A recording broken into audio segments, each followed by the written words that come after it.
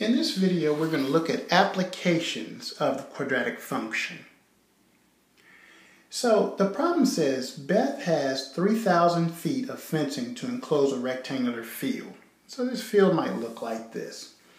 She's got 3,000 feet to go around the field, and then she wants to find the maximum area that she can enclose, and then she also wants to find the dimensions x and y of the field. So if we think about the perimeter first, the perimeter is going to be 2x plus 2y, and that's going to be equal to the 3,000 feet of fence that she has. And again, inside the rectangle, we're going to try to maximize that area, x times y.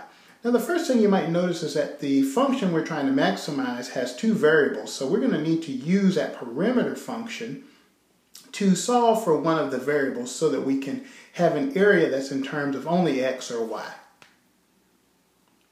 So we know that a equals x times y has to be maximized.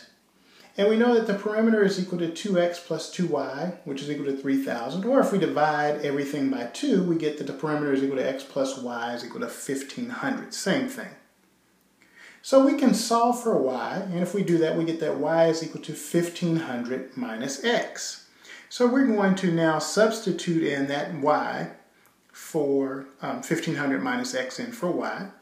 So we see that now the area is equal to x times 1,500 minus x. Multiplying through, we get the area is equal to 1,500x minus x squared. And we recognize this as some parabola that opens down, which is good because we know we're looking for a maximum. And this parabola is going to have a vertex, which is hk. And I kind of understand that that vertex has got to be in the first quadrant because h is going to represent the x, which was a dimension of her fence, so that's going to definitely be positive.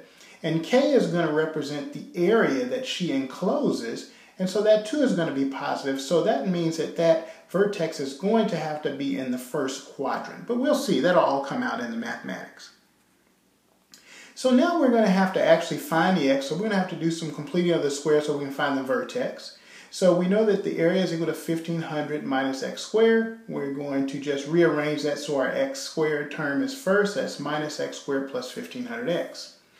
Now one thing that I like to do before I start completing the squares, I like to make sure that coefficient on the square term, x squared in this case, is 1. So to do that, I'm going to put everything in parentheses and carefully factor out a minus 1. So you see that I get minus 1 times the quantity of x squared minus 1,500x. And that became a minus 1,500x again because I factored out the x squared.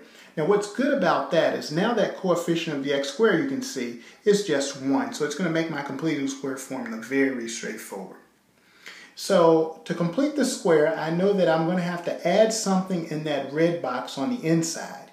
And then notice that whatever I add in that red box on the inside there, and I'm looking at this box right here, well, it's going to get multiplied by this minus sign out in front.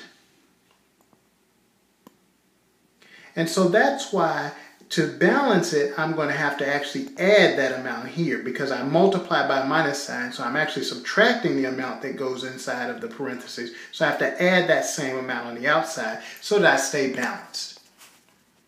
So I'm going to look for my b, and that's 1,500. And actually that's minus 1,500. And then I'm going to divide that by 2, minus sign there. And then I'm going to get minus 750. When I square minus 750, I'm going to get 562,500. So that's what I added on the inside, multiplied it by a minus sign, so I have to add a 562,500 on the outside. So now I've completed that square. The stuff in the parentheses should now be a perfect square.